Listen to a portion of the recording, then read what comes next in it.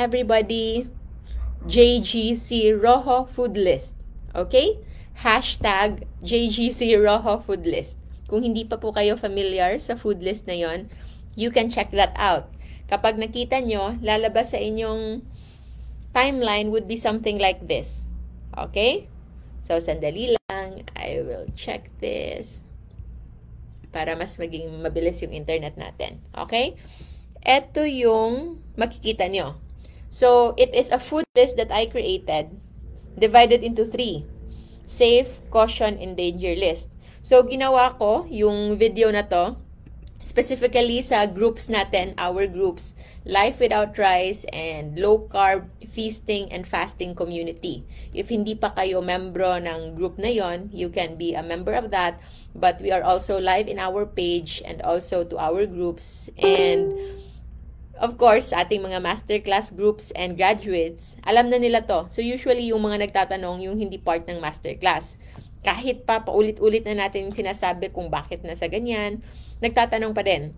And also, I would like to say thank you sa ating mga admins and moderators. Especially, merong last post dyan, si Admin Earl in LCFF community. Kasi yung parating tinatanong ng mga tao, paulit-ulit na lang, okay po ba ito? Pasok po ba ito sa low carb? Okay lang po ba kakaunting ganyan? So, if we answer all that, you have to understand na hindi mauubos yung pagkain sa mundo kung tatanungin natin isa-isa. Kung pasok ba yan sa low carb o hindi ba yan pasok sa low carb. Okay? So, wag kayong mag-alala. Hindi ako galit. Okay? But if you are part of the masterclass, you'll know that during the time that I'm in my teaching mode. Okay? So, wala talaga akong panahon mag-sugarcoat ng mga bagay-bagay, okay? Especially we are sugar-free. So, first, uunahin natin yung danger list, ha? Kasi yung danger list, ginawa ko dito, kakaunti lang, okay? Bakit maliit lang yung danger list dito? Kasi, we want you to feel first na ang low-carb na pagkain is not restrictive, okay? Hindi dahil bawal yung cake, bawal yung soft drinks, ay parang wala ka nang makakain. Of course not. It's just a matter of mindset. So, mas marami pa rin yung safe na pwedeng kainin. Especially kapag nilump mo yung mga bagay na actually hindi talaga kailangan. And most importantly, mga bagay na sa totoo lang ay damaging for your health. So, yung nasa danger list natin, nakalagay dyan, must be avoided as much as you can. So, eto yung mga bagay na kailangan talagang i-avoid. Sandali lang. Na kailangan talagang i-avoid or else you will really have a lot of problems. Kaya nga nagkakaroon ng diabetes, hypertension sa mga bata. Allergies, okay?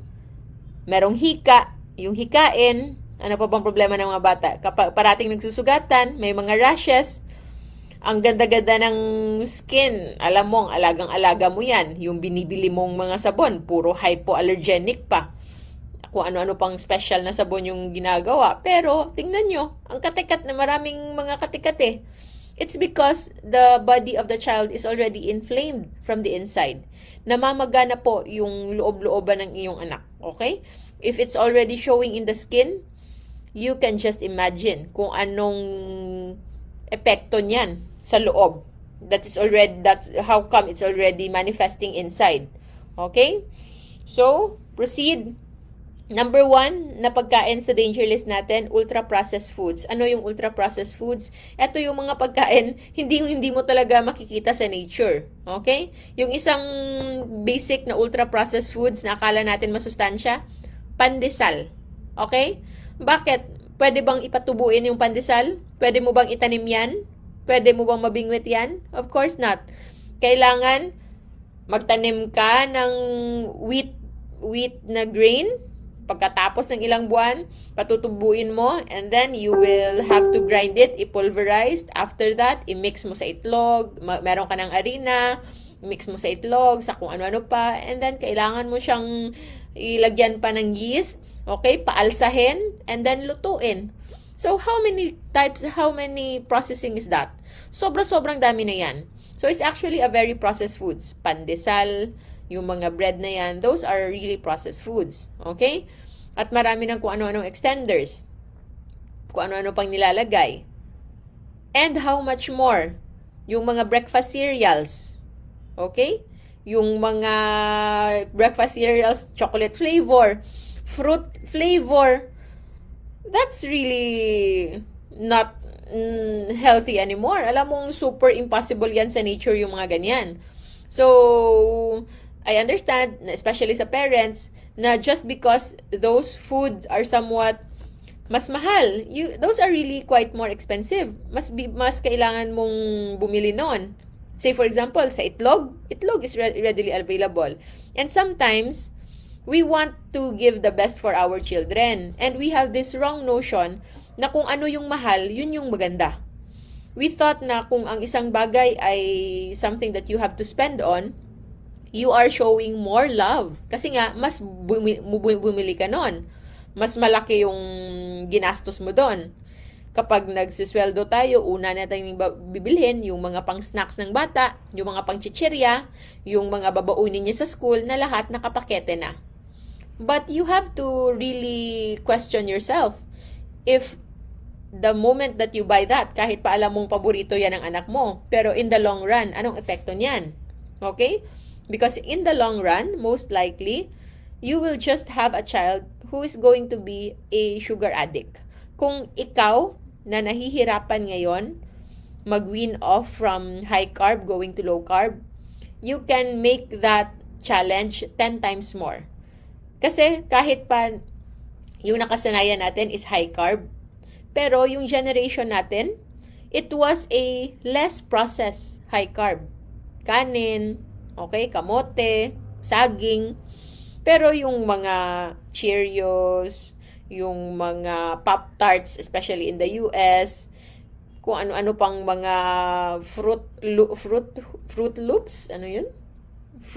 Fruitus, ano nga yun? Yung mga cereals na circle, okay? Yung chocolate-based na cereals, yung yogurt na nagkaroon lang, parang yogurt flavor na lang, pero yung totoo, it's just sugar, okay? Okay, kahit pa masarap yan. Alam ko yan kasi lumaki din ako ng ganyan. But before, it wasn't even available. Kapag nakakainom kami niyan, maybe once a month siguro. Hindi tulad ngayon na ginagawa na siyang everyday. At yung sugar impact niyan sa katawan ng mga kabataan is sobra-sobra talaga. So, kung ayaw mong yan yung anak mo, maging katulad mo someday na nahihirapan mag-lifestyle change, o di kaya hindi natin alam kung anong dadatnan yan because of the many illness brought about by the food that you are buying. So, you have to think kung ano yung unahin mo, yung temporary happiness niya, na masisihan siya, na dinalhan mo siya ng isang chocolate drink, okay?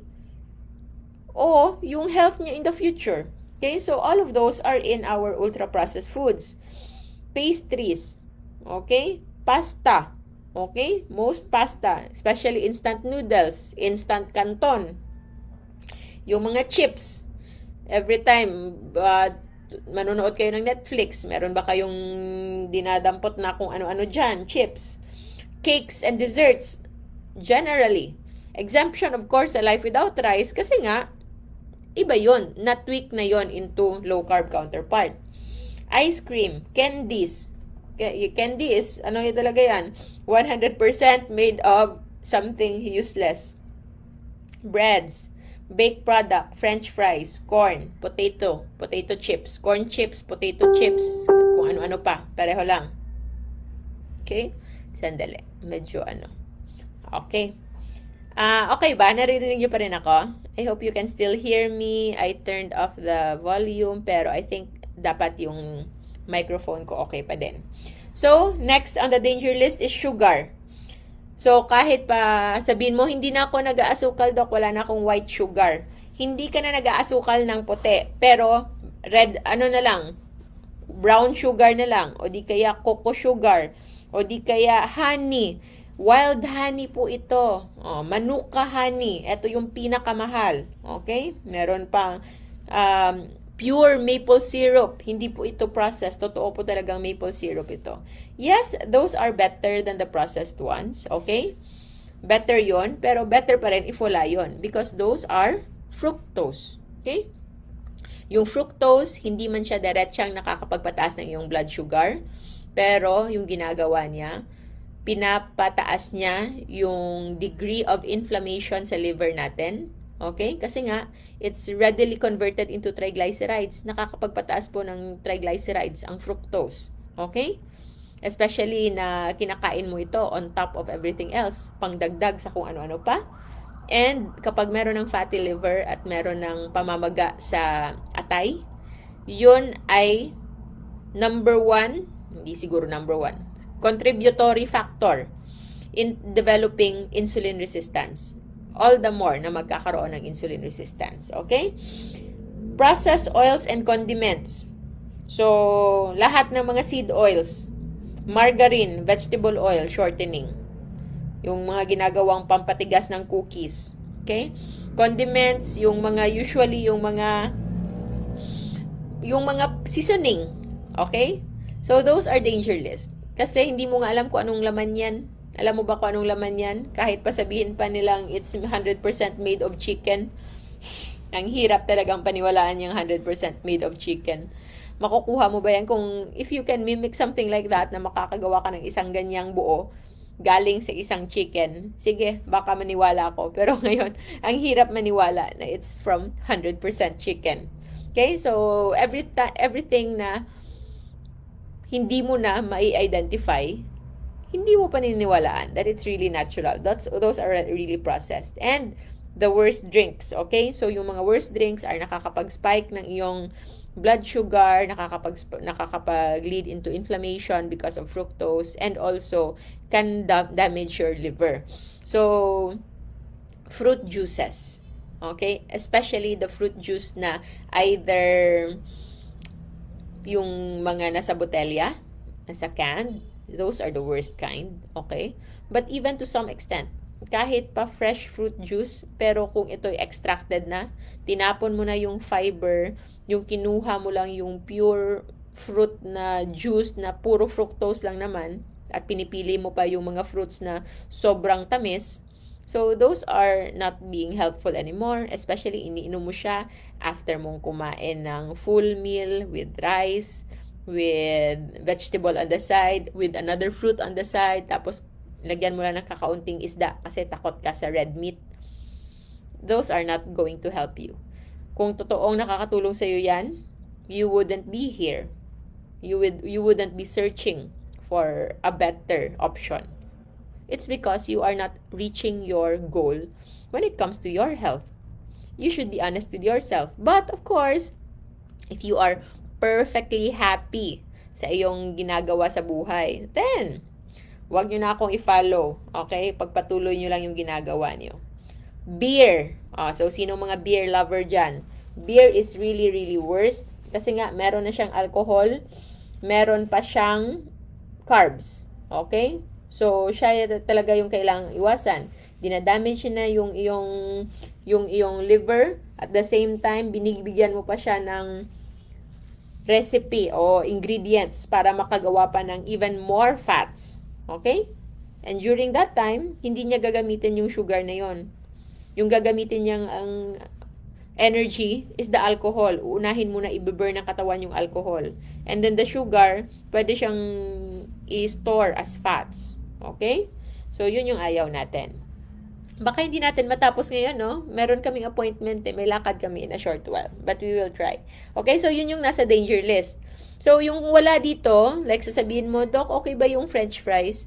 So, it's very processed. Hindi na nga yan sliced na French fries. Alam mong galing yan sa powder na shinape lang ng at pinirito sa kung saan-saan. So, those are in our danger list. So, you have to know the concept of danger list. Yung mga pagkaing nakakapagpataas ng blood sugar, nakaka-lead into inflammation. Yun talaga yung danger list natin. And those are very processed. Wala sa kinakain ng ating ancestors way back 500 years ago. Okay? Or kahit ano na lang. Kahit na lang the last 100 years. Yung parang hindi pa nadidiskubre. The last 100 years. Okay? Na in widespread setting. The next would be the one in our caution list. Okay? So, yung caution list natin, caution, mag-ingat. Okay? Dahan-dahan. Hindi sinasabing bawal na bawal, like never ever in your life. Hindi. Pero, you have to be mindful. Hindi unlimited. Okay? Bakit? Meron silang effect. 3 dito. Merong with insulin effect. Merong with effect na hindi related to insulin but can lead into either inflammation o di kaya magkakaroon ka ng hindi natural na craving sa pagkain. So, it messes up with your brain. Okay? So, ano-ano yung mga pagkain na to? Sa fruits, lahatin na natin. All fruits. Okay? Lahat ng prutas nasa caution list. Okay? Meron lang nakalagay na kakaunting safe sa safe list. Mamaya na natin i-discuss yan. But generally, lahat ng prutas, especially matamis na prutas, caution list na yan. Because it's made of fructose. Okay? It is going to be on caution list, especially kapag hindi ka pa target sa iyong health goal. Okay? Kung ikaw naman, feeling mo naman ay sobrang healthy mo na, kasi nga triathlete ka, nag-Ironman race ka, okay? At saka ano pa ba yung mga iba ngayon? Marami na ngayong mga ganyan mga challenges na ganyan. So, if you are a triathlete, okay? So, maybe, and wala kang any health issue, so maybe you can take some fruits once in a while. Pero, kung diabetic ka, 3 yung gamot mo, may high blood ka pa, yung triglycerides mo ay umaapaw na, abay, kapag nagfo-fruits ka, anong mangyayari sa'yo? Okay? Yung mangyayari sa'yo, dadagdagan mo yung insulin resistance mo sa katawan. Dadagdagan mo yung ingredients na nandyan sa katawan mo to make more triglycerides, to make more inflammation. Yung ating pagtaas ng blood pressure natin is from inflammation. Hindi yan dahil sa asin. Dahil ang asin din, yung water retention sa katawan, hindi rin yan dahil sa pagkain ng asin. Dahil yan sa insulin. Kapag kumain ka ng sugar, tataas yung insulin mo. Yung insulin, isa siyang salt-retaining molecule. Okay? Kapag mataas yung insulin mo sa katawan, magde-demand siya sa iyong kidney, sa iyong kidneys, no? Sa mga bato mo. Sasabihin niya, hoy, wag mong ilabas yung asin, akin lang siya. So, yung gagawin ng kidneys mo, i-retain niya yung asin sa katawan, hindi niya ilalabas. At anong gagawin ng katawan mo? Kasi pinigilan yung paglabas ng asin, pipigilan din niya yung paglabas ng tubig. That's why nagkakaroon ng water retention because of salt retention. But it's not because of salt intake. Of course, kung dadamihin mo yung salt intake, all the more nadadami yung masustore niya. But it is not sustainable for you to lower your salt intake. Kasi if you lower your salt intake, dodoblehin, mas kakayod ng sobra yung kidneys mo just to retain more salt. Kasi yun yung demand sa kanya When what you need to do is actually address yung diktador sa itaas, which is insulin. Kailangan mo lang pababain si insulin and your kidney will function normally, will function at its best nang walang diktador sa kanyang buhay. And alam niyang mag-balance ng asin sa katawan. Na kapag sobra na yung asin, iihi niya ito. Kapag kulang yung asin, merong part dyan sa ating nephron o yung basic unit natin sa ating kidney, meron diyang part na bago mo siya iihi, kukunin niya muna. Oy, kuha muna ako dito kasi kinukulang na ako. Merong mga recycling, reabsorption na area. Okay? Sa tubules natin sa ating kidneys. Okay? So, that's the reason why yung mga taong kailangan pang mag-heal, yung kailangan pang gumaling, avoid muna yung caution list at all cost. Okay? But of course, we understand if nagsisimula pa lang at nahihirapan, at least do it 1 meal at a time. Kung sanay kayong kumain ng 5 meals na puro high carb, start by making the first meal low carb, and then maybe after 2 days, 3 days, or 1 week, 2 meal na yung low carb mo, 3 na lang yung high carb, and then after 2 weeks, Tatlo na, low carb, yung dalawa na lang yung high carb, pandesal na lang at pang dinner. And then later on, you change your snacks pang hapon na pandesal, ginawa mo ng itlog, okay? And all the more, baka hindi mo lang mamalayan. Yung lahat ng meal mo, naging low carb na 5. And then the moment you already make your meals all low carb, magugulat ka lang na hindi mo na kailangan 5 beses kumain. 3 lang, 2 beses lang, o kahit 1 beses ka lang kumain sa isang araw, you will already feel good. You will already feel satisfied. At hindi ka, magugulat ka na parang ibang tao ka na noon, every 1 to 2 hours, naghahanap ka na naman kung ano na naman yung makakain mo. And then you will just surprise yourself. Ako pa rin ba to? Bakit hindi ako gutom? 12:00 na. Bakit hindi pa ako galit na walang pagkain? Bakit okay lang kahit walang pagkain ngayon? Bakit okay lang kahit wala pang nakahapag sa aming table ng kanin? Bakit wala na akong pakialam kahit merong kanin sa aking harap? Okay? When that happens, it only means you are already adapted. Nasanay na po kayo. Okay? So, kapag nangyari yan, congratulations. Yun ang sinasabi ko when I started before. If I will tell this to myself, way back, say for example, 4 years ago, na grabe ako maka-high carb, tapos sasabihin, oy, alam mo ba, kaya mong mabuhay ng 1 buwan na hindi ka nakakatikim ng kahit anong matamis. Hindi ako maniniwala. Kasi yung ginagawa ko noon, while I was still working in the hospital every day, nag-o-opera ako from 6 a.m. do mga 6 a.m. dapat kasi cutting time kapag nag-o-opera. Dapat 7 o'clock nagsisimula ka nang mag-opera. So, dapat nandun ka na 6:30. Pero, kung hindi ikaw yung main surgeon, assist ka lang. So, dapat mas mauuna ka sa surgeon. Okay? So, dapat you have to be there earlier. So, around 6 in the morning. Doon ka na sa hospital. And then, opera. Okay lang kung matapos ka ng 12 or 1. So, around that time, lunch break. Pero, nakahilera na yung operahan mo sunod. So, kailangan ka kumain na mabilis. Kaya ako nagpa-practice ng mindful eating kasi noon, 5 minutes lang, tapos na akong kumain. Kasi nga, kailangan pa akong tumakbo ulit sa operating room. Pero, pagkatapos kong kumain yan, diretso na ako, bibili na ako ng bukayo. Alam niyo yung bukayo? Okay? So, yung mature coconut, na shredded, and then nilagyan ng brown sugar, tapos gaganyan siya. Meron akong binibili niyan, 15 pesos, 5 piraso na. So, galing sa cafeteria ng hospital, papunta ng operating room, habang naglalakad ako, the moment na makarating ako sa operating room, ubos na yung 5 na yon. And that's what I did every day for 3 years. Okay? Ganon ako sweet tooth. At hindi lang yun yung kinakain ko, of course. Pagkatapos kong mag-duty, makikikain na naman ako kung ano-ano nang dyan. Okay?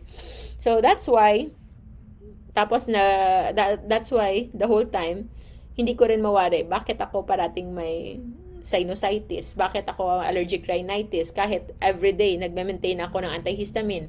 Ilang beses na ako nagsispray. Nag-overdose na ako sa antihistamine noon. Hindi pa rin ako makatulog kasi hindi ako makahinga. Kasi nga, hindi ko pa alam na yung bukayo pala na kinakain ko, yun lang pala yung kailangan kong kunin, and then yung inflammation sa rhinitis ko mawawala na. Anyway, all fruits, kailangan talaga mga pasyente ko, after kong nag-effort ng ganito, ilang oras kong nag-lecture, tapos at the end of it all, tatanungin, Doc, yung saging okay lang? Okay? Saging is fruit. Meron pa, Doc, yung langka po, yung hilaw, kahit hilaw pa yan, langka pa rin yan, prutas pa rin yan. Yung papaya, Doc, tapos ano ba yung papaya? Vegetable ba yan? Yung hilaw, Doc, yung sa tinola, prutas pa din yan, hilaw lang. So, usually, when a fruit is still not ripe, it's mostly starch. Okay? So, hindi siya fructose, but it is another form of carbohydrate, starch. Kapag niluto, especially undergoing heat, okay, mabibreakdown pa rin into glucose. Okay? So, it's just another form. So, lahatin na natin to be safe, ha? Although, maraming exemption, pero this one is to make it the safer and generic. Okay? But if in doubt, Google. Kung nakita nyo ako dito, so you have internet access, i-google nyo lang. Net carbs. Okay? Para makita nyo kung ilan talaga yung grams of carbohydrates na nagiging glucose. Net carbs of, kung ano man dyan. Malalagay nyo per cup of. So, net carbs of 1 cup banana. Net carbs of 1 cup like that. And you will see. Okay? You have to help yourself. Kasi hindi, yung videos, pwede nyong i-replay. Pero, if you really want to make this sustainable, eventually, kayo din tutulong sa iba. At hindi pwedeng sabihin nyo lang, ganyan. You will actually feel, the moment na kayo na magtuturo sa iba, tapos yung paulit-ulit na lang, you will actually feel na you know that it's not sustainable unless you really teach them na kung ano yung reason behind. That's the purpose of this video, okay? It's teaching you how to fish, not giving you fish, okay? Ayokong mag-tolerate ng mediocrity, okay? Kaya, like for example, kahit sa daan, naawa ako sa mga pulubi sa daan. In fact, I made a foundation, yung Bayanihan Mission, during pandemic, especially dedicated sa mga, marginalized. But, seldom you can see me giving alms. Hindi talaga ako nagbibigay ng help through sa pagbibigay lang ng alms. Okay? I don't do that. Because that is just cultivating a culture of mediocrity, of dependence. Okay? If you want to help in a sustainable way. Okay? Next would be root crops and starchy foods. So, root crops, mga lamang lupa. Tama ba? Hindi ko alam. So, root crops would be carrots, potato, kahit kamote pa. Yes, they are nutritious. Okay? No question, they are natural. Ube, squash, yung kalabasa, peanuts, beans, generally most beans. Sobrang konti lang yung beans na low carb. Okay? So, might as well avoid all beans. Kung low carb man siya, kasi nga puro protein siya, but it can also be inflammatory. So, that's why beans in general nasa caution list. So, as you can see, these are natural food. Diba? Coming from nature. Pero bakit nasa caution list? Because they can trigger nga. When taken in excess, it can still be, It can still be related to spiking your blood sugar. Ito yung rason kung bakit tagal mo ng diabetic, tapos lahat ng pagkain sinasabi sa iyo before, sinusunod mo na. Hindi ka na kumakain ng baboy, hindi ka na kumakain ng karne, hindi ka na kumakain ng matamis, sobrang miss na miss mo na yung Coke, pero hindi ka na umiinom, sobrang bait mo, pero yung sugar mo mataas pa din. Kasi, nung tinanggal, at kahit pa nga tinanggal mo na yung kanin, di ba? Naging black rice ka na lang. Okay? Pero bakit ganun pa din? Kasi kung ang carbohydrates ng net carb sa kada cup ng white rice is 45, yung black rice baka nasa 42. Or yung brown rice nasa 43. Okay? So, just kidding. Those are just estimate. Okay? Generally, hindi sila nagkakalayo in carbohydrate component. Okay? Mas marami lang yung fiber yung isa. May mas additional lang na B vitamins. Merong additional na, say for example, konting proteins. Okay? But, at the end of it all, yung isa mas may kaunting potassium. But it's not worth the blood sugar spike. Kasi eventually, tataas at tataas pa din. Walang makakatumbas sa benefit when you remove it altogether. You can try, okay? So, again, this is just for educational purposes. If ayaw nyo maniwala, okay lang. Walang problema yan, okay? This is mainly for the people who are asking. At para isang beses na lang. That's also the reason why I no longer have time to do one-on-one consultations po. Kasi po, yung i-google nating isang oras sa isang konsulta na hindi pa ako sigurado kung naiintindihan ba ako o nakikinig ba. Okay? We might as well do this and spread to 1,200 live viewers. And if you can share this in your timeline, those 1,200, that can multiply. para mas marami. Baka may matauhan dyan. Okay? Next, na natural food that is still in caution list na with insulin effect would be the grains. Okay? So, yung grains natin is the, wait, baka yung makita kayong picture dito. Okay? Grains would be oats, wheat, corn, rice. Okay? Limit, lagyan lang. Yung mga iba, Doc, nakalagay dyan, rice 20 grams or half cup a day. Caution list. So, pwede akong mag-rice ng half cup. Nasa sayo yan. Pero, yun nga, huwag mong i-label na low carb. Kasi yung low carb natin, safe list lang. Okay? Generally, safe list. Kung meron ka man sa caution list na low carb, not the one with insulin effect. Okay? At least yung isa lang, yung magkakaroon na the ones that can mess up your brain na magkakaroon ka ng cravings. So, risk mo yun. Okay? Na low carb ka nga, pero hirap na hirap ka. Struggle na struggle sa'yo ang paglo-low carb because you're always incorporating the ones in the caution list na kahit pa yung blood sugar mo ay normal naman, hindi na nagsuspike, pero yung dinaramdam mo, sobrang hirap. It's because you are eating foods that are messing up with your brain. Okay? So, kahit oatmeal, lahat ng wheat and wheat products. So, yung kasama na dyan is, yun nga, yung nasa danger list natin, yung lahat ng flour-based products. So, corn, of course, may mga sabi, yung mga matatanda sa amin, yung ginagawa nilang pagkakanin is corn. Okay? So, yung kung ginagawa nilang kanin ay corn, tapos matanda na sila, oh, that's well and good. So, kamusta naman yung memory nila? Kilala pa rin ba nila? Kilala pa rin ba nila yung sarili nila? Because based on studies, those who are always eating grains, okay, high intake of grains, pwede, they might live long. Just like in Sardinia, okay, one of the blue zones in the world. Sa Spain, for example, matataas yung lifespan nila. Pero ano yung quality of life nun? Buhay sila. Pero ano yung quality of life? Ano naman yung incidence of Alzheimer's disease? Okay? Yung ilang taon ka nung last mong nasabi na your brain is so sharp. Your mental processing is so sharp. Okay? So that's why nasa caution list lahat yan. Okay?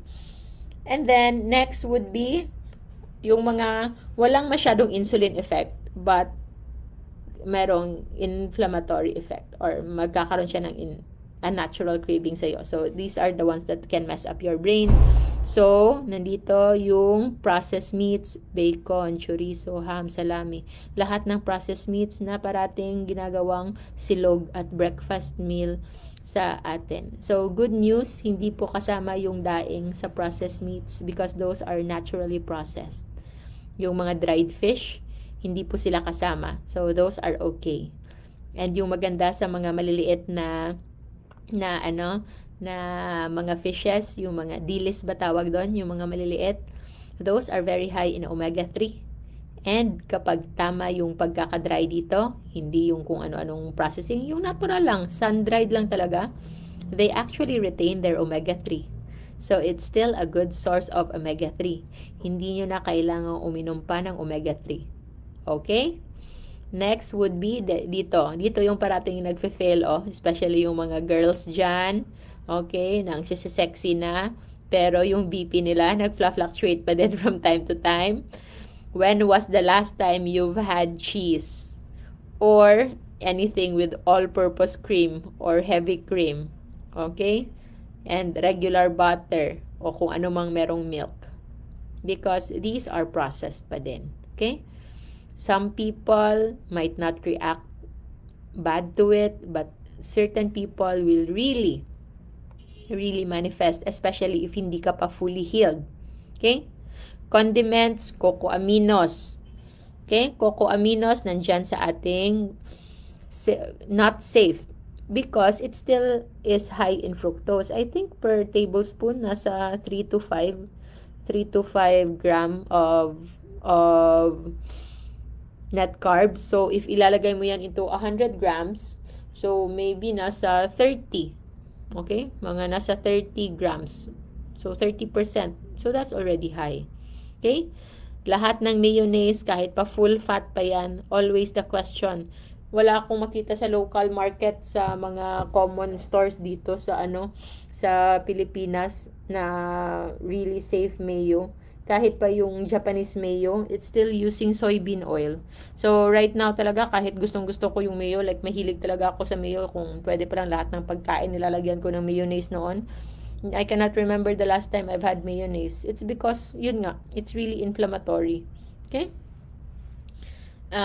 Mga other condiments, ketchup, sauces, dips, kahit pa sinasabing low carb, if it's high carb, then it will belong to danger list. But if it's a low carb counterpart, pero na nandito pa rin, so those are processed na low carb, so those are in caution list. Then, lahat na gumagamit ng mga sweeteners, kahit pa sinasabing 0 calorie, hindi nagsaspike ng sugar, okay? So, given, kahit sabihin na natin, you don't react on stevia, you don't react on monk fruit, you don't react on erythritol or allulose, still, okay? So, others, all the more, sucralose, okay? Yung ganyang mga sweeteners, lahat ng yan. Tatanong na naman kayo, may meron magtatanong, Doc, pwede ba yung yung EG, yung ganyan? Sinasabi na natin, lahat ng sweetener. Bakit? Regardless of their controversial or shady na effect on the blood sugar, one thing is for sure, they are all messing your brain. Okay? You will always crave for something sweet. At alam nyo ba yung parang nakakatakot dito?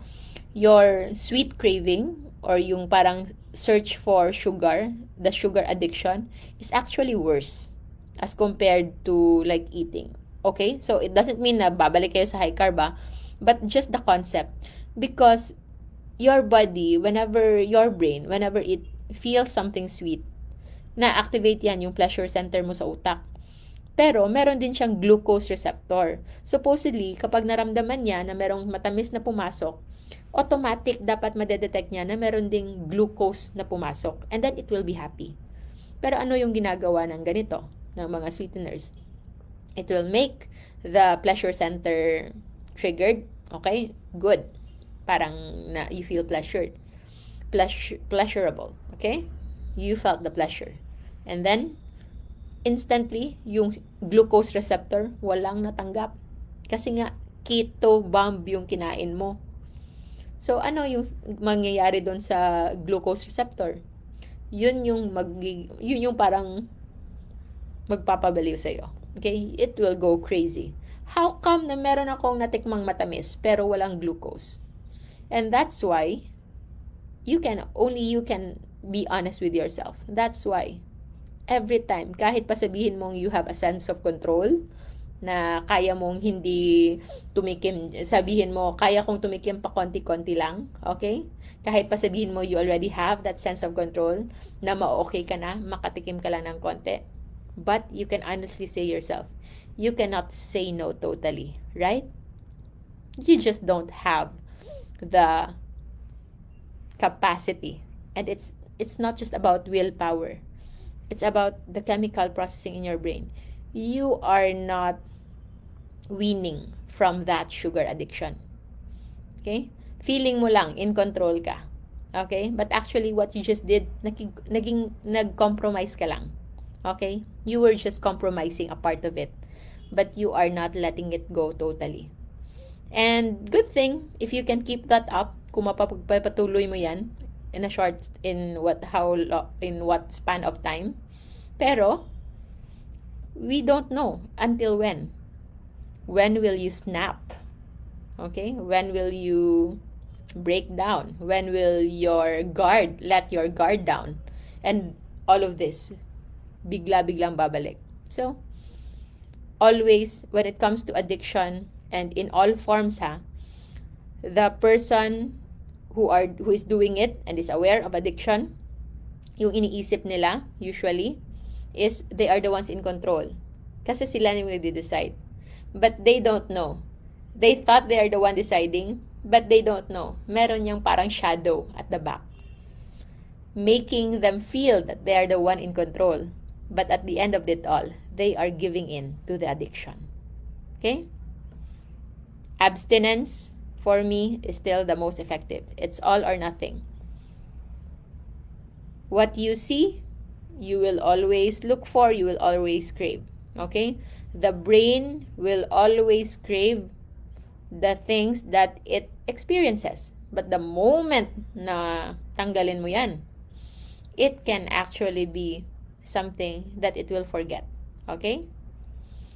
So, sugar addiction is another very broad topic. Okay? And I know, sa lahat ng hindi mag-let go dyan, don't worry, hindi ko kayo i-judge. Tatanggapin ko pa rin kayo ng buong buo. And what is important, at least you are already in this level ba? So, kahit pa, yung problem kasi with general high-carb na addicts, mentally, they're already problematic and their body is medically also ill. Nagkakasakit na sila.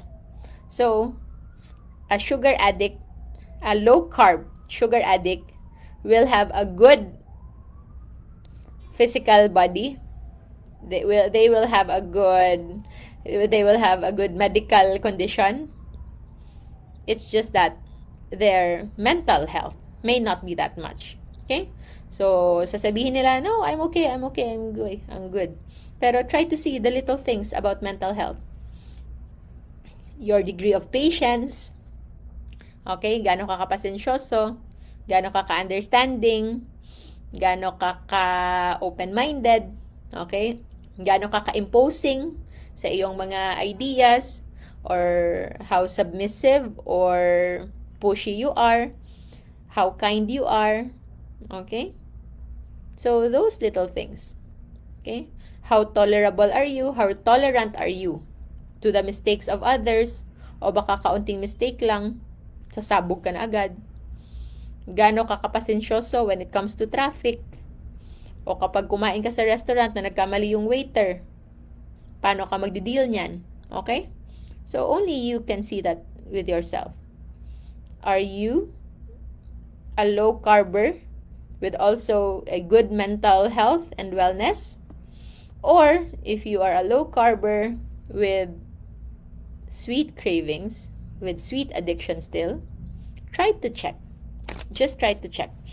Or, eto na lang, if you are a low carber but feels like your mental health is not at the top yet, try to look how much sweeteners, low carb sweeteners are you eating. Okay? Baka lang naman. Okay? Baka naman. And at the end of it all, sabi nga ng friend ko, I might be wrong. I've been wrong before. Yun yung favorite line niya. Every time meron siyang sasabihin sa akin na importante, yun yung sasabihin niya in the end. I might be wrong. I've been wrong before. So, I will follow that. I might be wrong. I've been wrong before.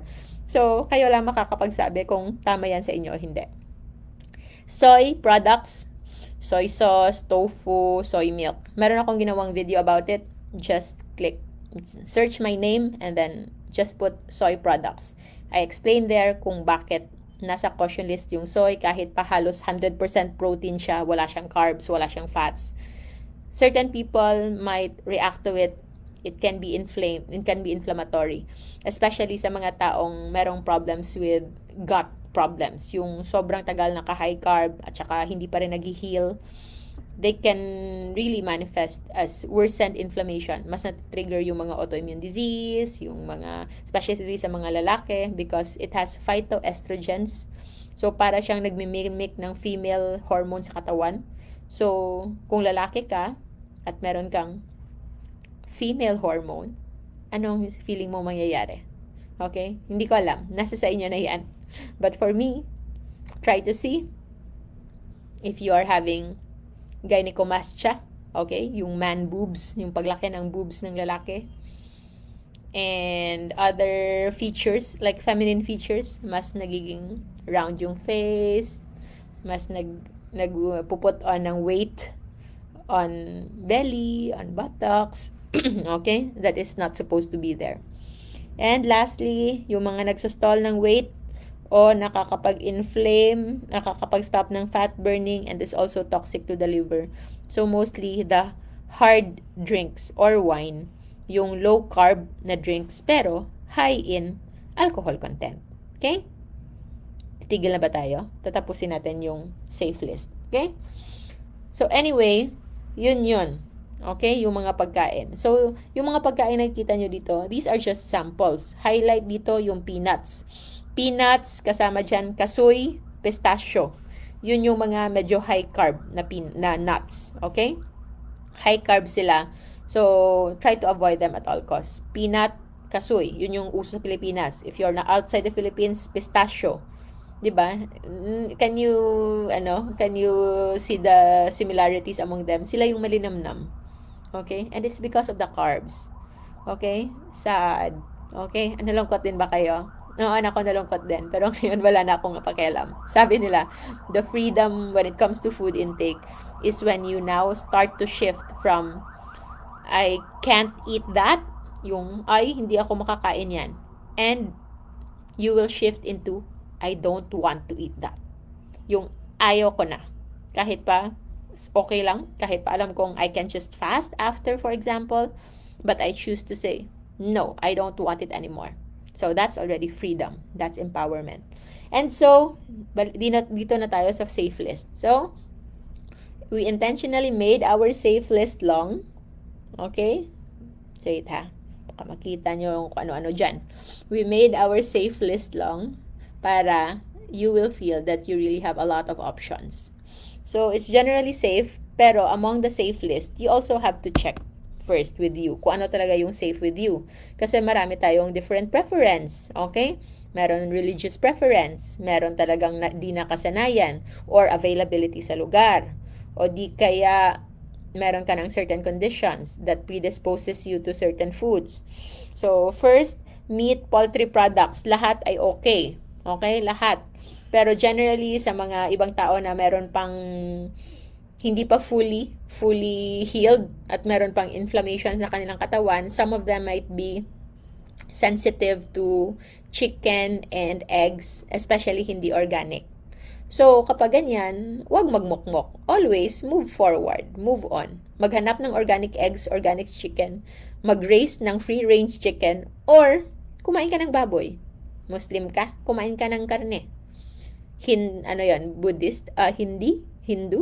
Hindu ka, kumain ka ng kambing. Kalabaw. Okay? Maraming option. If there is a will, there is a way. Okay? Kalabaw. Kung nasa Australia ka, kumain ka ng, kangaroo meat. At ngayon, umuuso na din. I think I have a friend, high school friend, nagre-raise siya ngayon ng rabbit meat. Okay? So, by nature, kumakain tayo ng rabbit meat. But, hindi ko talaga kaya kumain yan. Naaawa ako. I'm so biased. But, if you can, okay lang yan. Rabbit meat is one of the most protein-rich meat. Less fats.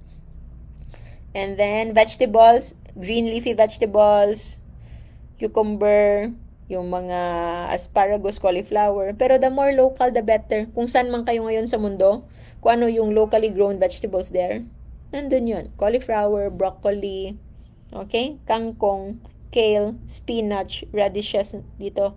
Dito, yung gusto ko dito, pechay, malunggay. Yun lang yung nakasanayan ko. Yung mga bottle gourd, yung mga upo, yung mga parang katulad ng upo, hindi ko alam kung anong pangalan nila. Yung mga pinsa ng upo, yung mga malalaki. So, all the gourd, bottle gourd, bitter gourd, at kung ano-ano pa. Those are low carb. Okay? Sayote is low carb. So, usually, sayote, yun yung rin-replace natin instead of mga patatas. Okay? I know, hindi rin ako kumakain yan kasi nga medyo magaspang. Pero ngayon, tinatanggap ko na lang sila. Okay? And then, for the root crops, singkamas. Among the root crops, singkamas yung isa sa pinakamas, mas mababa yung carb content. At kung alam natin noon, yung fresh na singkamas, siya yung matamis. So, kung gusto mo mas lower yung carbs, yung medyo matagal na, 3 days, 4 days after harvest, yung matigas na, yung wala nang masyado yung kanyang juice, wala nang masyadong yung kanyang sugar, at yung nandun na lang, puro fiber na. So, yon mas mababa yon. Okay? Good news sa Pilipinas, actually. You can eat portions, medyo low carb pa din. Bayabas. pero yung malaki at yung hindi yung mapula ha, yung puti lang. Okay? To some extent, hilaw na mangga, pero yung sobrang ano lang, yung sobrang hilaw talaga, yung green, white. Okay? And still portions, isang piraso lang. Okay? For the fruits, ay nag-skip ako, sorry. For the fruits, hindi ko kasi nilagay dito. Low carb fruits. Avocado. Kung walang season ng avocado, wag magtampo, wag mag-tantrums, okay? Kung hindi season, edi wala. We are eating on seasonal level, okay? Berries, okay? Pasensyaan na lang nga to yung berries pero tayo no sa Pilipinas talaga, nako, walang tumutubong berries pero bili ng berries, feeling lang dyan. So that's why kapag kinain mo yung berries on a time na hindi fruit-bearing season ng berries, especially if wala ka sa lugar na naturally tumutubo yung berries. So, you are actually eating already somewhat in the caution side. Okay? I admit, I do that from time to time. And actually, hindi ako nauubusan ng berries. Meron ako dyan. Pero nakikita nyo ba kumakain ako ng berries all the time? Hindi rin. Kaminsan-minsan lang. But, yung sense of security, depende ka rin kasi yan sa tao. Sometimes, I have this side. Yung isa, kung parating nandyan, mas madadapa ka. Okay? But that's why you eliminate them. You eliminate those foods na sobrang delikado talaga madapa. Like the ones in the danger list. So, don't ever buy that. Okay? But the ones that are low carb, but somewhat with yourself na they are supposedly safe, no? Pero with yourself, you might have the tendency to overeat them. Okay? So, those are already on your caution list. So, for me, I keep them close, especially if they are essential to my happiness. Okay? At hindi ko sila kinakain parate. Parang sinasay ko yung sarili ko. I have them anytime. Okay? Anytime I want, nandyan sila. I can eat it anytime I want. And that sense of assurance, okay? And that sense of security na nandyan sila readily available if I want them. Parang dyan pa lang, nasasatisfy na ako. And that's also the reason why I can go on weeks, sometimes months, na hindi ko sila nakakain. Like the nuts that I have there, kailan ko kaya binili yan? June or May? Nandyan pa din. Okay? Hindi pa rin sila ubos. Okay? So you have to know what strategy will work best for you. Okay? By the way, when it comes to strategies, when it comes to mindset, outline yan sa books. The book is actually 50%. Okay, maybe 40 to 60% scientific knowledge, but the other counterpart is just about mindsetting for you to have that mindset for it to be sustainable. Okay? Sa mga nakabasa na ng libro, I know you know that already. But for those of you na nakilala ako first in Facebook or in videos before the book, wag kayong mabigla na the moment you read the book, maririnig nyo ko sa inyong utak na para akong nagsasalita. That's a common feedback. At saka tinatanong pa ako, Doc, bakit Doc kapag nagbabasa ako, feeling ko nasa harap ko kayo? Yun. Anong isasagot ko dun?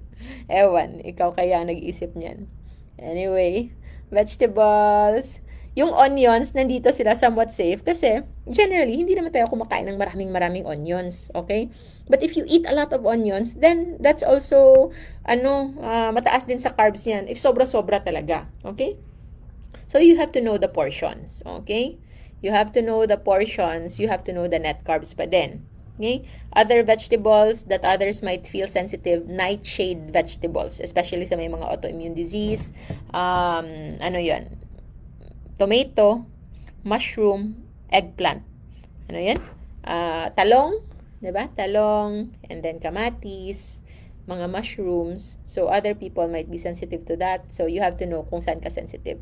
Oils and fats, dito yung iba, yung parang ayaw nila, no? Parang takot na takot sila. But we are not afraid of coconut oil, especially virgin coconut oil, olive oil, avocado oil, ghee, lard, butter, MCT oil.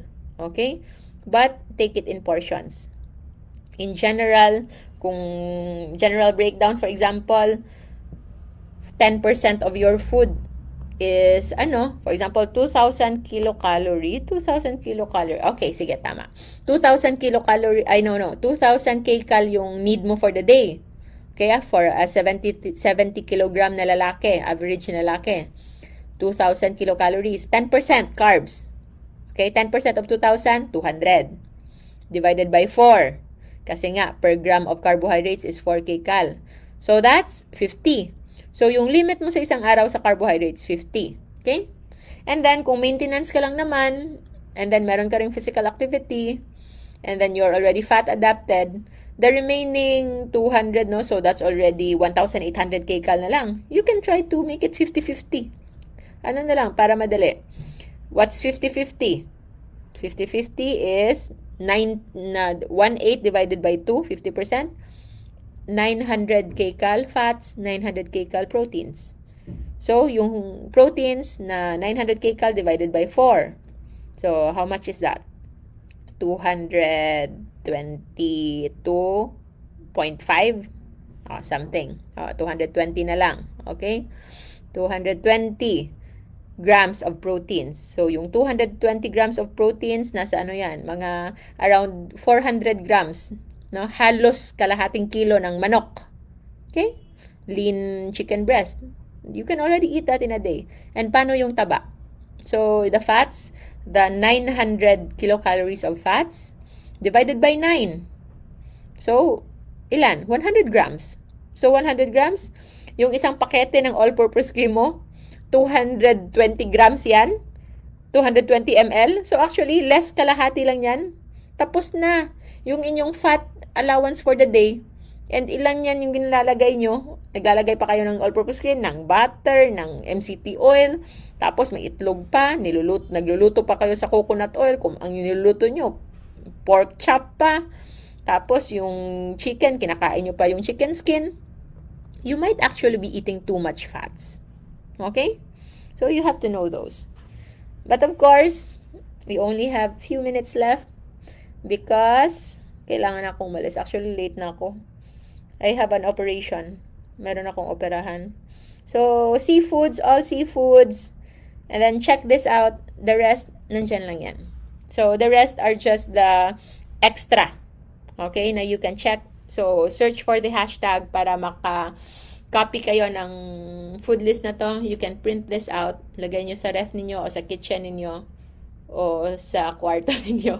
Anywhere you want. Okay?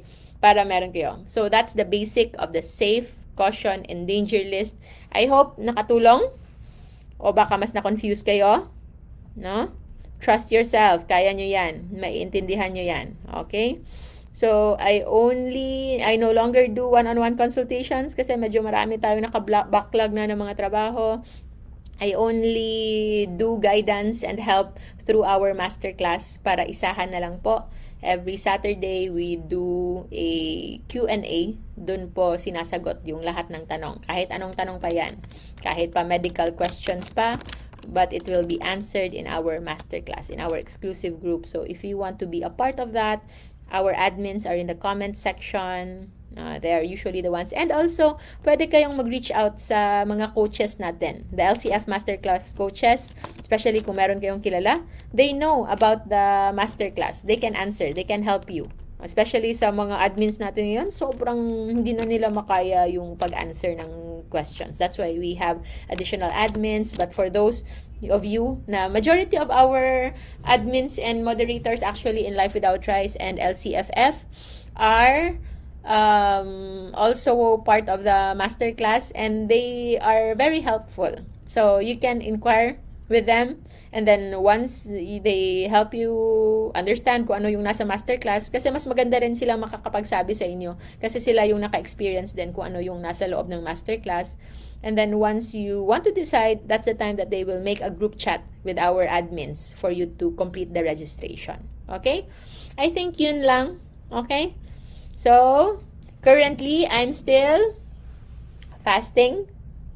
But, mamaya-maya, I'll eat low carb. Kayo din. So, cheers. So, this is the logo. Low Carb Con. And this is the one that we will launch soon. It's the One Thriving World with Doc Iris Radev. So, we will create a unifying platform na hindi lang dedicated to low carb, but for every one of us, para tayo po ay mag-thrive in life in all aspect. Okay? Lahat-lahat po yan. Stay tuned about that. So, yun lang muna for now, guys. Thank you for always being with me. To the 1,000 plus live viewers a while ago. Thank you for staying. Have a good day. I think it's already Wednesday. Have a great week ahead. Remember to stay low carb so that we all stay safe. Bye!